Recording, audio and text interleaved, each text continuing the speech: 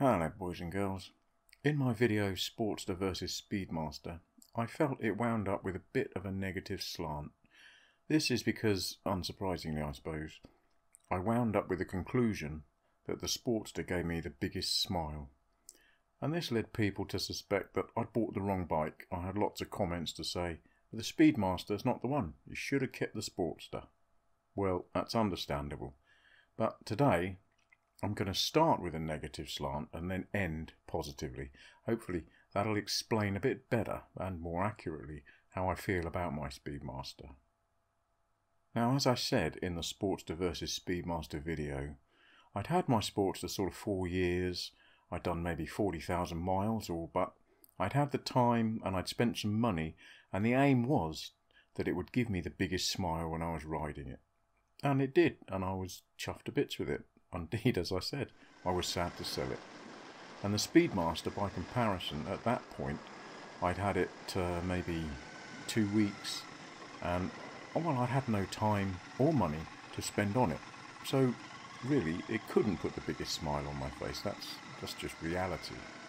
But now, I've had the bike, 2 months. I have had a bit of time, I have spent the money, and not to mention blood, sweat and tears. And the result is, well, the Speedmaster, it's still not perfect. Some things are not done, and others, well, they're not as good as I'd hoped, but it is now a much better motorcycle. So some of the things that didn't get done, like the engine cases. I did do the sprocket cover, or I had the sprocket cover powder coated and inspection cap. But I'm no mechanic, and that meant the engine cases on the right, which is the alternator cover, I didn't want to get that off.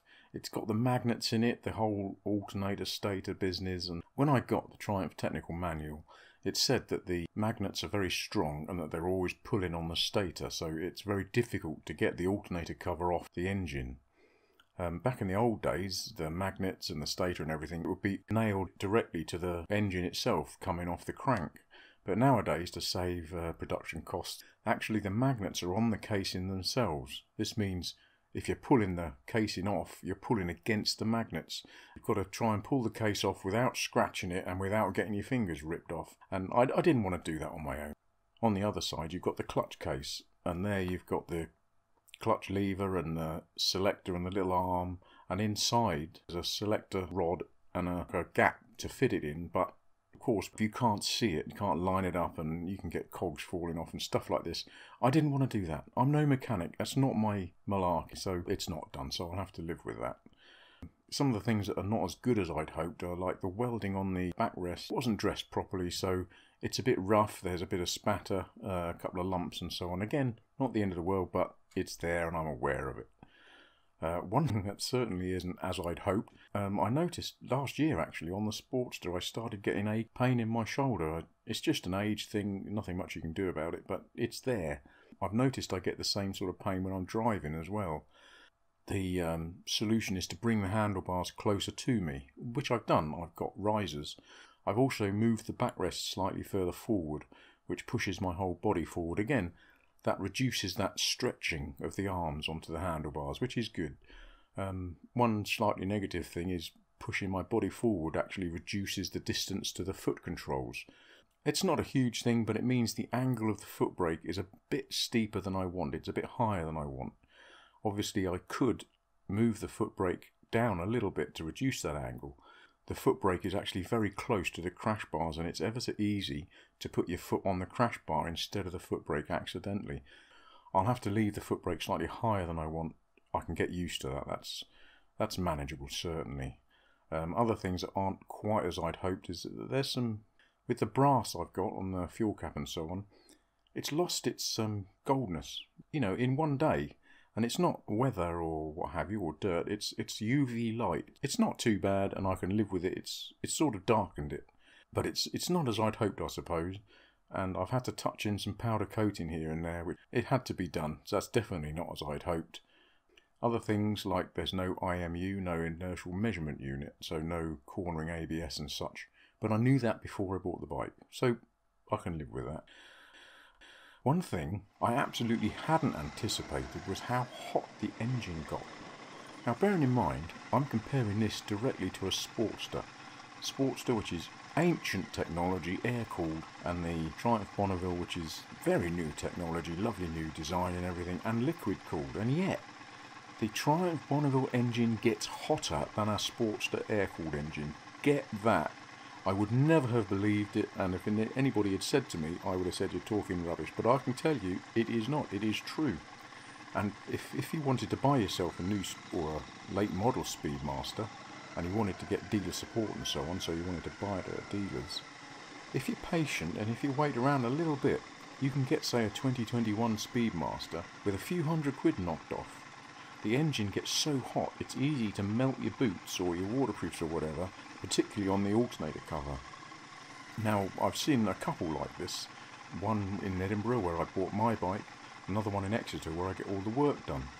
Realistically, get a new engine case. That costs money, so it means if you wanted to buy a late model Speedmaster, you could save yourself a few quid, and it happens a lot because the engine gets so unbelievably hot.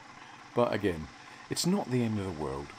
And some of the things, well, I can do them later, like the powder coating, that can be done more or less at any point. And other things like the no IMU, there's no cornering ABS and such, I knew that before, so I can obviously put up with that. And then the thing with the ouchy shoulder, if it gets worse, I could possibly put high bars on. I don't want to do that because I like the beach bars, but it's an option. If I needed to do it, I could. Now, Redang Revival here on YouTube, he's bought himself a Speedmaster a year or so ago, and he asked a question in a recent video, is the Speedmaster the world's best cruiser? He came to the conclusion that it wasn't because, for instance, a Harley-Davidson Glide is more comfortable. Which, is fair enough, it probably should be. But really, it's an unfair comparison. He was comparing the Speedmaster to a Street Glide or the BMW R18 that he's particularly fond of for whatever reason. But this, like the Street Glide, that starts at about 25 grand here in Britain, whereas a Speedmaster starts at about 12.5 grand. Literally, the Street Glide is twice the price. It's not fair to compare the two. If you're spending twice as much, you expect the bike to be twice as good. So to say best or not, it's too subjective anyway, but it doesn't really work very well as a comparison. In my video Sportster versus Speedmaster, Robert Matatich made the note that Harley-Davidsons are, quote, notorious kit bikes. Well, which is true. The customization options for Harley-Davidson are infinite. And as I said to Robert, effectively all bikes are kit bikes, because when you buy a motorbike you think, I'll have this and I'll change that and I'll do that, and you make alterations. You're not buying, as it were, the finished product. You are in effect buying a kit bike. What you're buying is something that's a good foundation, something you really love, something you've perhaps researched, is what you want, it ticks the boxes, it's the right starting point, and from there you will aim to release its full potential. That's, to me, that's what riding a bike is all about, as opposed to, say, buying a car. You just buy it and it's done. Whereas a bike, you're just buying a foundation, but you aim to release its full potential. That's what it's all about.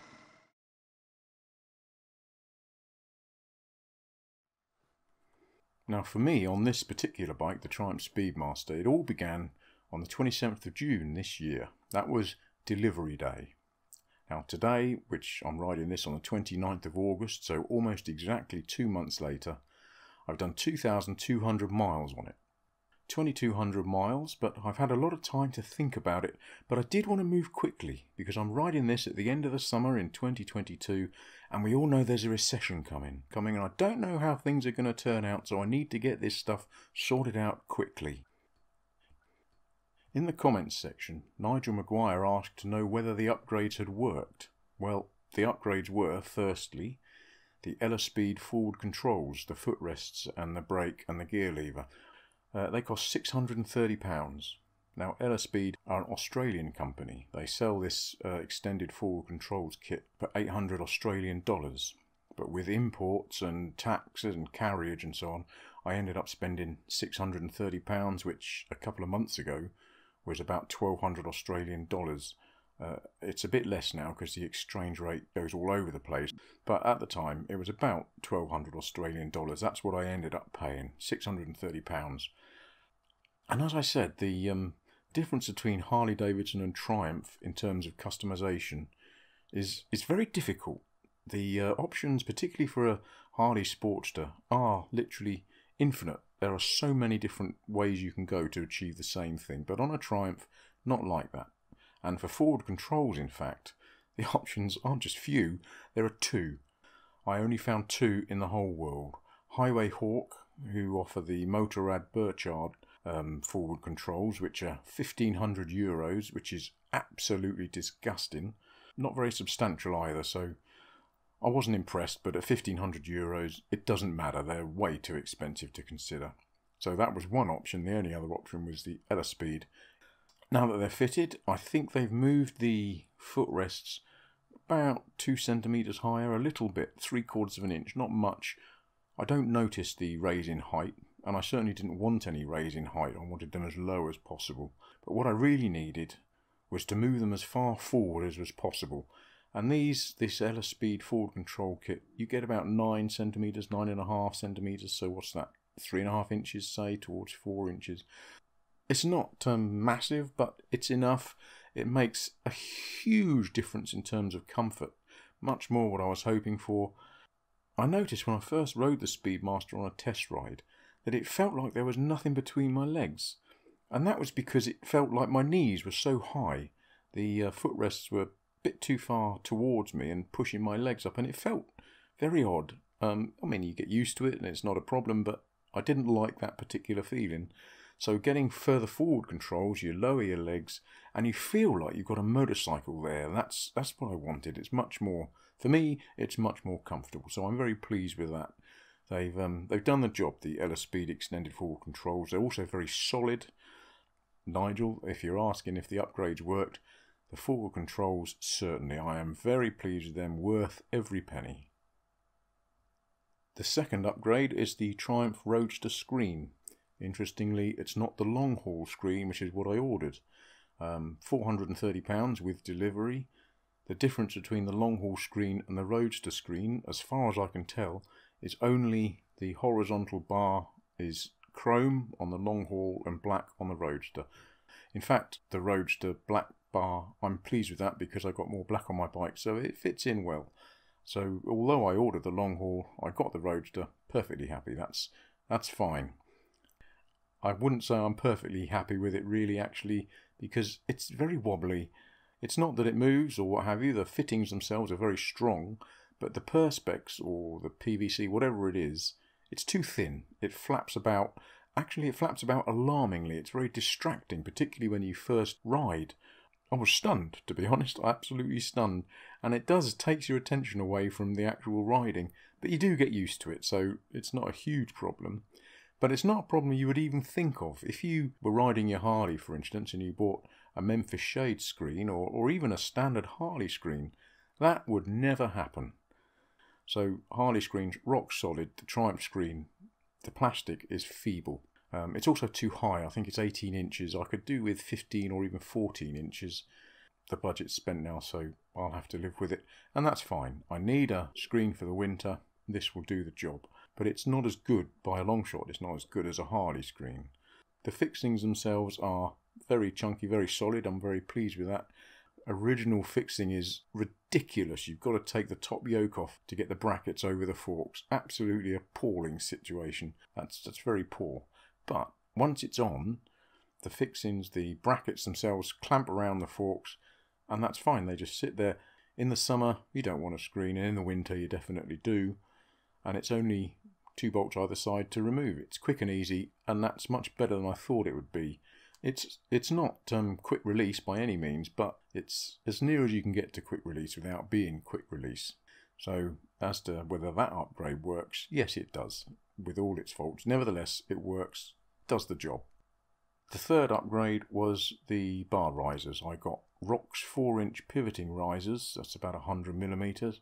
I got the Motone 1-inch up and over risers, and that had to be coupled with the Triumph high bar cable kit. Altogether £330. if you're moving the bars by 5 inches, the cables just aren't long enough. You need to get the cable kit. So, you know, that adds another £100 to the... You've got to do it. If you want to move the bars, and I did, so I had to do it, and I did. Altogether, £330, and it really helps. That said, it's actually still not enough. 5 inches towards me is good, and it really helps, much more comfortable. But actually, I could do with 6 inches of pullback, maybe 6.5, and you do need 1 inch of rise. I didn't want any comfort-wise, but if you don't have the rise, the handlebars foul on the petrol cap. If I did want to commit to 6 or 6.5 inch risers, I'd have to get them custom made, and that's a whole different ballgame, very much more expensive. It also has the huge advantage that I can keep the beach bars, and the beach bars are wonderful. They look right on the bike, that whole laid down sleek look, it's just wonderful. I much prefer the beach bars to any other bars, but particularly high bars, so I'm pleased with that. As I say, the petrol cap, now I've got the Monza cap which flips up on a hinge, that gets in the way of the bars. I have to turn the steering full left, pop the petrol cap up, which actually makes filling up a nuisance because the left mirror digs in your belly when you're filling up the petrol. But again, that's only a minor thing. I can easily live with that because it enables me to have a much more comfortable ride. The next update was the Russell Cycle Products Day-Long Touring Saddle and Backrest. A splendid £975, so the most expensive single upgrade that I did. The Day-Long Touring Saddle is very wide, and I had no idea that would make so much difference, but it really, really does. If you have a wide seat, it gives you more support, it's more comfortable, much less bum ache, and it just feels snugger. It's wonderful. Also, the material is good. They offer you leather or vinyl or something called Sunbrella. I did go for Sunbrella because they said it breathes where vinyl obviously doesn't, and leather much less so.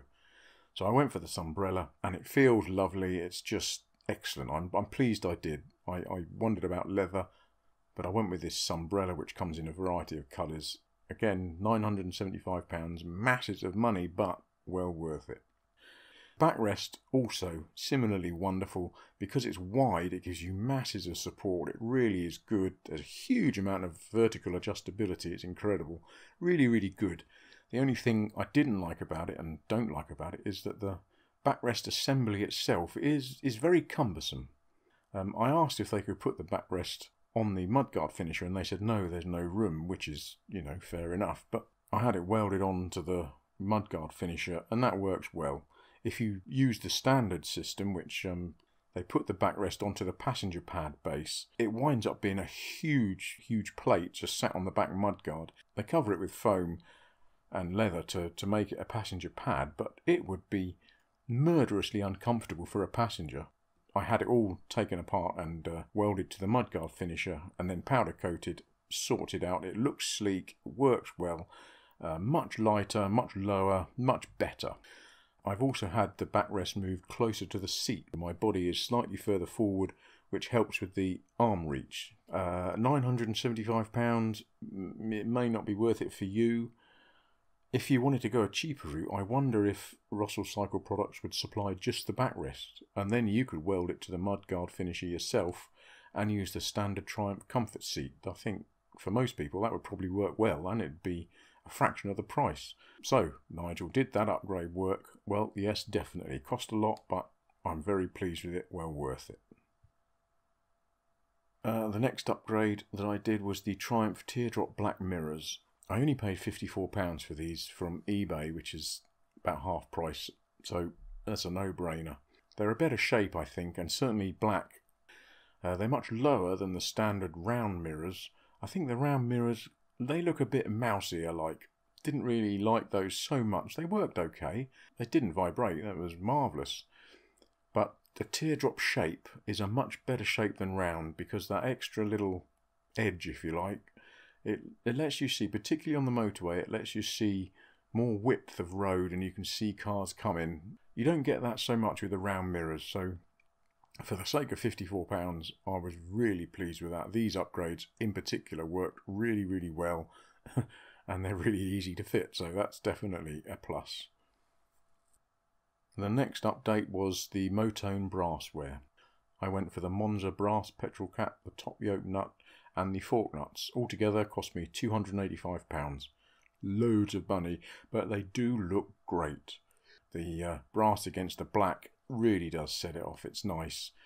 The petrol cap, which flips open backwards, I think more usually they open forwards, but because of the handlebars I flip it open backwards. The next update was the Scott Oiler V system, which is a chain oiler, and with fitting that cost £230. But when I looked in the manual, it said oil the chain every 200 miles. I could not believe it. Every 200 miles you're supposed to oil the chain. That's what, 2 or 3 times a day on decent ride. That's not going to happen. That is never going to happen.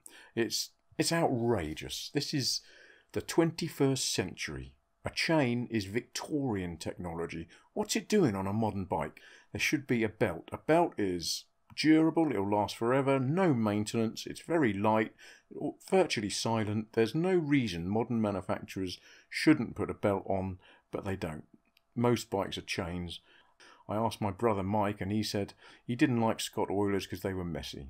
And he's dead right. They do spray oil everywhere and the oil goes really dark and really hard, and it's ever so difficult to get off, particularly the back wheel.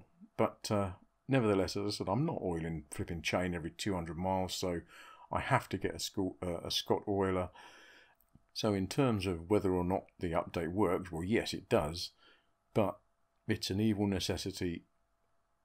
Now, the last update that I did was powder coating and getting the Triumph black finishers like the mudguard finisher and so on. Altogether, that was all £320. But when you go to these places, there's never any admin, and it makes it so difficult as a customer to get it done properly and in a timely fashion.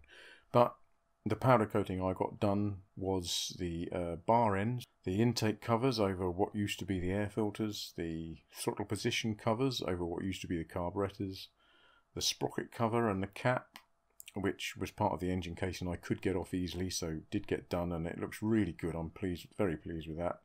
I've got obviously the handlebars and the risers done, and the top yoke. The object of the exercise here was to get everything weatherproofed, because if you leave chrome on in British weather, it tarnishes. Unless you want to spend all your life polishing the bike. I don't want to spend all my life polishing the bike. This is not my granny's mantelpiece. This is a motorbike. It's designed to be ridden, not polished. So you've got to protect your bike as best you can, and I have, as much as I can. Interestingly, the Triumph black finishers are painted, they're not powder coated, so on the mudguard finisher that needed to be powder coated because, you know, you might be putting stuff on it, a bag or anything. Yes, Nigel, if you're wondering if that particular upgrade worked, yes, it does. It's a real pain to get powder coating done, but it's worth it, and I'm glad I did. So talking of worth it, what was the final cost? Well, I spent £15,900 of the finest British pounds. The bike itself cost £12,500, had 1 or 2 extras like heated grips in with it. I regard it as a good investment, I suppose. So we're left with the same final question as I asked in the Sportster video. Am I smiling? Has the Speedmaster put on that big smile that the Sportster used to? Well, I can tell you, the first smile came when I was in Barnstable. I was coming out onto the A361. It was a lovely day. Triumph specifies 600 miles for running the bike in, and I'd done, I think, about 520 at that point. And I thought, you know, I've had enough. I am sick to death of running it in. I've never run in a vehicle before. 12.5 grand, I want to look after it, so I want to run it in properly. And this was before I'd had all the enhancements done. But I hadn't realised how cheesed off I'd become with the running in process. It spoils the ride because you're looking at revs, you're making sure you're not sticking to the same engine speed all the time. But after 520 miles, a couple of weeks of that, I tell you, I was sick to death. So I got onto the A361, and you know, it's a good road, and I thought, well, I can crank it up to 60 and just put on the cruise control. And I did, and it was wonderful. And that was when the first smile came, and I realised what was hindering that first smile wasn't actually the lack of the enhancements. It was the running in. It's just boring and it's frustrating. That was the first time that big Sportster-esque smile hit me, and I was so pleased.